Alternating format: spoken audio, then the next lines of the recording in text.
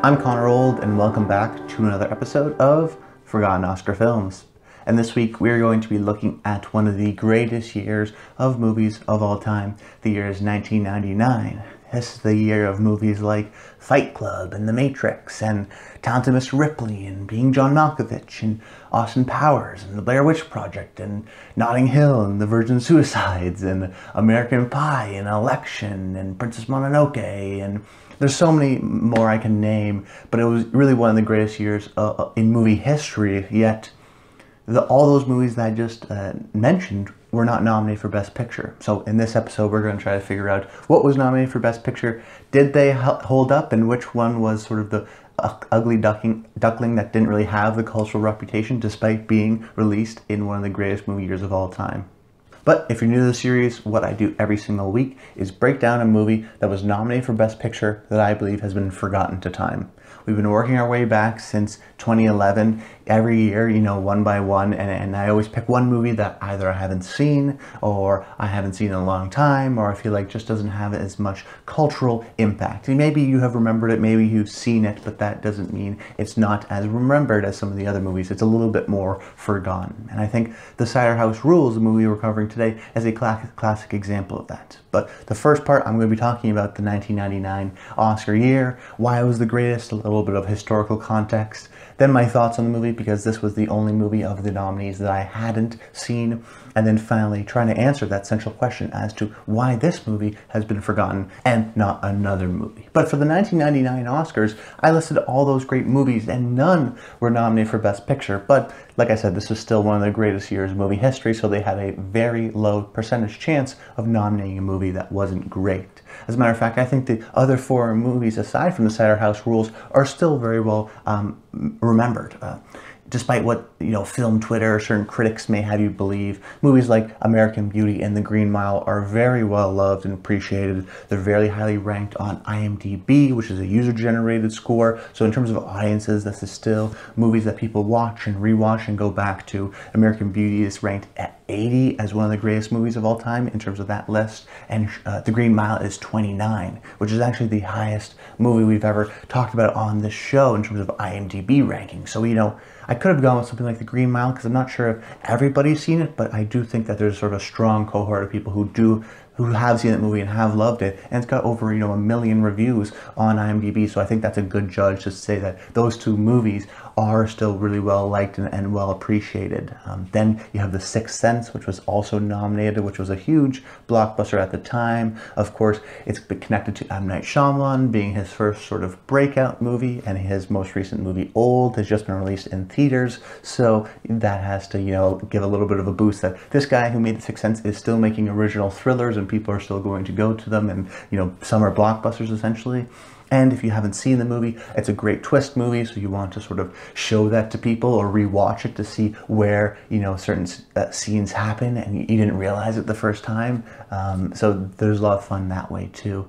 And then the fourth movie is The Insider, which is maybe not Michael Mann's best movie, but it's still connected to Michael Mann, the director of Heat, of The Last of the Mohicans, of Collateral, who's a very well appreciated and well regarded sort of auteur director. So when going back through his filmography, which isn't that long, I think people will go back and watch, The Insider, which I think is sort of an underrated movie, even within Michael Mann's filmography. I mean, maybe Russell Crowe's best performance, Pacino's incredible in it. It really sort of is a great, it was supposed to be Michael Mann's sort of big Oscar movie, and it didn't pan out to be that way. But it really is sort of almost an underrated gem because it's not Collateral, it's not Heat, it's something a little bit different. And then we have The Cider House Rules, which I think is in a different class than some of those other movies. I think some people talk about The Green Mile or American Beauty more than they talk about The Cider House Rules, and I always thought of it like that. It was sort of the ugly duckling of the Oscars. And I know last week I covered a Lasse Hallström movie, and I usually don't like to cover the same director twice, but I did think that The Cider House Rules was a great kind of moment in this 99 history, because I could have gone with something like The Insider, because I do think it's an underrated Michael Mann movie, but The Cider House Rules really fits into our definition to a T, in the sense that this is one of the greatest movie years of all time, yet this movie not only was nominated, but it was actually a big thing. So why was it a big thing in 99, but has sort of been more forgotten over time? Trying to answer that question is the sort of thesis of this show. But this really was a big deal at the time. I mean, not only did it get nominated for Best Picture and for Best Director, it won for Best Screenplay, and it won for Best Supporting Actor for Michael Caine. So this was a well-appreciated movie even at the time. You know, some other movies that we've covered that have been sort of forgotten, movies like Seabiscuit or In the Bedroom, they get a bunch of nominations, but then they actually don't end up winning anything. So there's a little bit of a reason as to, oh, just happy it got nominated at the time, and so on and so forth. But this one, you know, not only was it happy to get nominated, it was a serious contender in the sense that it was nominated for director and won for screenplay and acting. And in particular, that acting win for supporting actor for Michael Caine is one of the strangest and hard to explain, sort of confounding Oscar wins, I think, in history. Because on first glance, you go, oh, it's Michael Caine, he was 67 at the time, okay, it was sort of a career achievement award. That happens at the Oscars, but maybe, you know, it makes sense. But that's not the case, actually.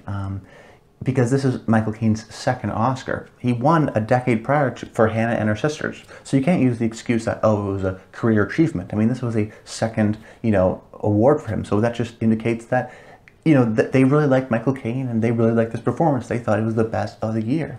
Now you may go, okay, well, maybe it was a weak competition, so that makes sense, right? Well, not necessarily. If you look at the four other nominees, Haley Joel Osment, The Sixth Sense, Michael Clark Duncan, The Green Mile, Jude Law, Talented Mr. Ripley, and Tom Cruise for Magnolia. In my personal preference, I'd probably give it to the one of any of those four great actors. And even more so, what's strange is that not only was it a strong competitive year, I think you could argue that out of those four great actors, each of those roles are their signature performance. I mean, when I think of The Talented Mr. Ripley, I think of Jude Law and vice versa. When I think of Haley Joel Osment, I think of The Sixth Sense. So these are not only great performances from these actors, arguably one of their most iconic performances, and yet Michael Caine's for the Cider House Rules, it's not a bad performance. I enjoyed the movie. He's my favorite part of the movie, but it is weird in the sense that it's not even, I would say, a top four Michael Caine performance. It's not as recognizable as something like, you know, when you think of, you know, Michael Clark Duncan, you think of The Green Mile in many respects. Those are the sort of best performances, and yet none of them won. So all this means is that this was a thing, that this wasn't forgotten at the time. It was celebrated at the time. It was well appreciated and well beloved at the time. So what happened? What happened that sort of evolved into, you know, why it was forgotten? But first, transitioning now into my thoughts, I like movies that feel like books. That is, movies that feel like you're reading a great book.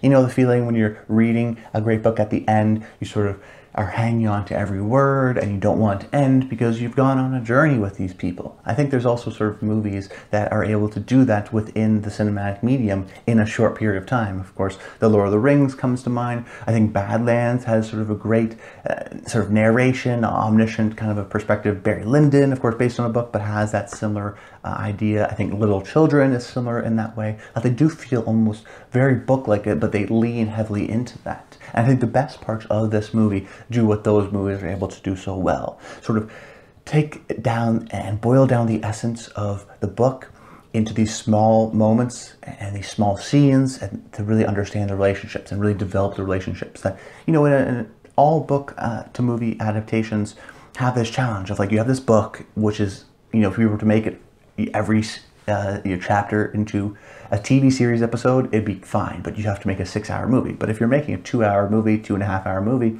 you have to cut certain things and you have to sort of boil down certain relationships into smaller scenes to convey the larger essence. And choosing what to include and what to cut is just as key as what you kept. And in this movie, I think the stuff with the orphanage is really great. This is where Michael Caine comes in, where we start the movie and really get to know the characters. I love all the sort of kids at the orphanage. I understand how everything works. I understand Homer, which is Tobey Maguire's character, his place within the story, and his sort of father-son-esque relationship with Michael Caine. Of course, the topic of abortion comes up, which I felt was sort of tastefully handled within the movie, sort of the debate back and forth between the characters. But in this short period of time, I really feel that Lasse Hallström is able to adapt it, and John Irving, who adapted his own novel, really able to boil down in these small scenes, of course aided by Tobey Maguire and Michael Caine's acting, so much so that Michael Caine actually really looms over the rest of the movie because of how sort of great that first part is, because of how the dynamic is so clear. How the orphanage is laid out is very clear. You feel like, oh, this is Homer's home, that this is where he's from. So that when the second part happens and he actually leaves from the home, well, I do think it makes sense as a structural narrative. I mean, he has to sort of go out and experience the world before, he decides if he wants to come back home, and sort of the experiences that he has being sort of more of a sheltered existence, now going out more into the real world and facing war and all different types of more issues. It does make sense on a structural level. I do find that in the sort of condensed moments of the orphanage, I really understood everybody and their motivations, and I felt a connection to that place. But when we left, maybe in part due to the strength of the filmmaking, I could say, but it didn't feel as compelling. I felt that the second part, and there's large swaths of the movie that feel lagging, that the maybe will introduce a topic like incest or whatever, but then sort of breeze over it really quickly because there's not enough time to deal with it. The relationship between Tobey Maguire, Homer, and Charlize Theron's character isn't totally developed. I mean, they do have scenes together that are charming and sweet, but they kind of just don't go anywhere. There's not a natural ending point. They feel a little bit abrupt at certain scenarios, just because I'm not sure if that chemistry is 100% there. There are good stuff about the sort of second half with Delroy Lindo's character, who I think does a great job here. Even Paul Rudd is charming in his few scenes, but it does lag, particularly to the first part, so the orphanage part, and it definitely, that part looms over, and I'm kind of just waiting for Homer to go back to the orphanage because the stuff that's going on isn't as interesting, and the topics that introduced aren't necessarily allowed to breathe as much as the first part does, so they feel a little bit rushed and feel a little bit inconsistent and unnecessary. So it's a little bit of a movie, a tale of two halves, where the stuff that's really good is really good, and the stuff that's not as good lags and feels a little bit boring. But why was this movie forgotten? It's not a terrible movie. It's not atrocious. I mean, I would watch it again. I did have ultimately a good time watching it because of that first half. I wouldn't nominate it over something like Fight Club or The Matrix or something, but I understand why it was nominated. But the more interesting question, I think, is like, why wasn't this as well remembered? I could see people who like this the same way they like The Green Mile, but what I think we've talked about in many scenarios is like, to be remembered, you have to be able to have a movie that's easily rewatchable, or have a movie that's connected to an auteur director, or have some sort of historical context to it. But what's one thing that I think we haven't talked about, which I think is integral, particularly for this movie, is availability. That when you think of all the streaming options, you go, oh man, people must be so lucky, they can watch any movie whenever they want at any time. And while that's true for a lot of things, Netflix, for example, is a platform that doesn't have a lot of older movies, particularly, in the 50s and 60s. I mean, those movies are still very hard to find. But then, for a movie like this, The Cider House Rules, Best Picture nominee, won a couple of Oscars, you'd think it'd be more available than it is. I mean, it's not available on Netflix in any country that I'm aware of. It wasn't available on HBO Max or the Canadian equivalent Crave. It wasn't available on Prime Video as a part of the subscription, nor was it even available to rent on Prime Video in many countries. The only place I could find it is on iTunes, on Apple TV. So it's strange for a movie like this, when we see a movie like American Beauty or The Green Mile or The Fight Club or The Matrix. I mean, these movies are all on Netflix and on a lot of countries' Netflix. And if they're not on Netflix, Prime has bought it up. Because so there's a certain element to a lot of people, how they watch movies is they open up Netflix, and whatever sort of feature to them, they give a serious consideration, and oftentimes, oh, that sounds pretty good, and they'll watch it. That's why a movie like Spencer Confidential is, got like 100 million people to watch it. Now, sometimes that doesn't mean watching doesn't necessarily mean it's going to be well remembered. I don't know, I'm not sure how many people still talk about Spencer Confidential and love that movie and put it at the top 10 of the year, but a lot of people watched it, enjoyed it, and maybe forgot about it. So watching and eyeballs isn't everything. But it does help for a movie that is good to have eyeballs. And I think there's a lot of great movies that have been forgotten just because they're really hard to see. And if they're really hard to see, I mean, you can only rent them on one platform kind of level, or you can't even rent them at all. Well, how do you expect people to see it? How do you expect people to rediscover the movie and share it with people? I do think that there is a sort of a group of people who love this movie, but they are sort of people that maybe watched in the 90s and maybe have a DVD, but that's it. I don't feel that there's a new generation, in part because of that availability, which is a crucial element that we haven't talked about really in this season, but I think The Cider House Rules is a clear example of why a movie like this is just not as well appreciated and well celebrated, because I'm not sure how many people still watch it. because it's not available on some of these streaming services, which is how most people watch movies nowadays. And then, like I mentioned, last week with Lasse Hallström, the Chocolat, I mean, he's gone on to be more of a Hollywood hand for hire, doing The Nutcracker in the Four Realms and Dog's Purpose, and leaning into that sort of sentimentality element. And he's kind of that guy. If you want to go to a movie like The Dog's Purpose, you get Lasse Hallström versus someone like M. Night Shyamalan or Michael Mann, who have sort of risen into sort of film criticism, legendary status, and have sort of, the title, from the mastermind, M. Night Shyamalan. People don't have that with Lasse Hallström, so maybe that's another reason why people aren't necessarily huge Lasse Hallström fans, that they'll have to go back and watch his movies, so that's a factor you have to consider too. But in my opinion, one of the sort of strangest and maybe most forgotten Best Picture movies, because it's such a great year with so many great movies, and all the other nominees, I think, are also great movies that are well remembered. And then there's the Cider House Rules. I mean, it is sort of the definition of the series, why I wanted to do the series, because we get movies like this that ultimately do get forgotten and lost to time. And there's a few reasons why, but maybe it's quality, maybe it's availability, maybe it's a mix of both. I lean more so on the availability side, but even, chronicling Michael Caine's sort of weird win, this was a really fun Oscar year, and I hope you enjoyed sort of reviewing it with me. So comment below, let me know your thoughts on the Cider House Rules. If you've seen it, there's a lot of great movies from 1999. Comment below, maybe let me know your favorite, your top 10 of 1999. I'd love to hear that. But that's about it, guys. Until next time, stay tuned.